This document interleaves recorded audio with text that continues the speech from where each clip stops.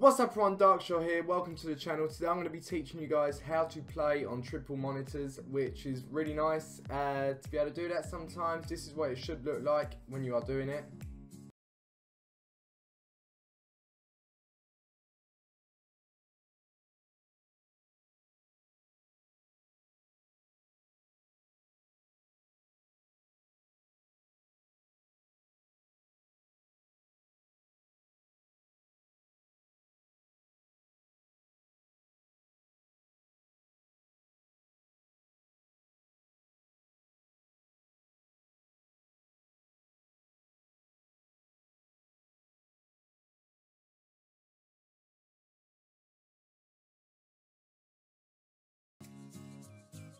That was just a quick clip of some Star Wars Battlefront. So what you're going to want to do first is make sure all your drivers are updated, make sure you got them installed obviously as well.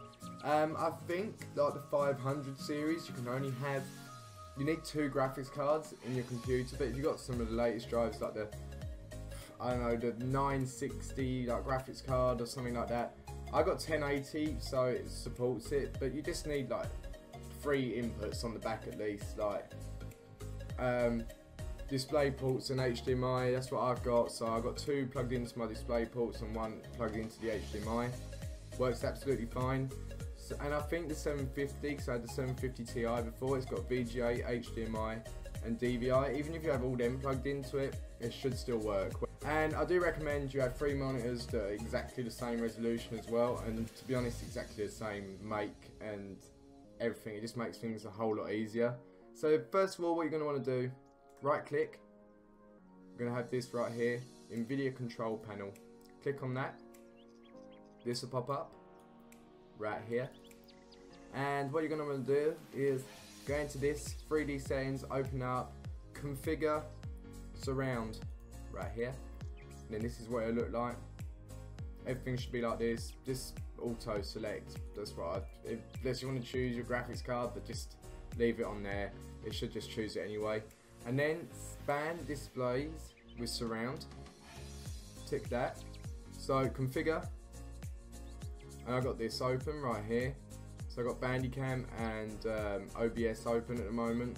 So what we're going to want to do for that is go down here, search in task manager, and then whatever you got open like Bandicam, things like that, just click it and end task. Just like that. Anything you got open in that, just end the task. And then just click continue. As soon as you click continue, this right here pop up. Got GeForce GTX 1080 right there. 3 monitors connected, you can disable them, but you're not here to do that. Resolution, make sure it's 5760 by 1080p. Leave that as that right there. Then enable surround. As soon as I click this, the screen's going to go all black, so click that, and make sure as well that it's set 1, 2, 3, because see on this is my middle monitor, but it says 2, so make sure 2's in the middle, 1's on the left and 3's on the right. And as soon as you've done that, enable surround. Oh, missed. Screens go black, it all starts to configure. Then as soon as that happens, it's done. So there you go. Once that is done, it'll stretch the screen out as you can see right now. Then you just, if you want to disable it, right click again, go back on, well actually just like if you want to disable it now, just disable surround. But if you've closed everything and once you've played like your games and everything like that, this save changes like this, just go straight back onto Nvidia control panel, span displays like this, and just apply, and it'll take it straight back to normal. Just untick that and it'll take it straight back to normal. So there you go guys, hope you enjoyed it. If you've got any questions at all, leave a comment. I'll get back to you as soon as possible on it. Hopefully you enjoyed as well. Hopefully you can game very well in nice, clear, crisp 1080p 3 monitor gaming. It was absolutely fantastic. So guys, thank you for watching. I shall see you next time. Peace.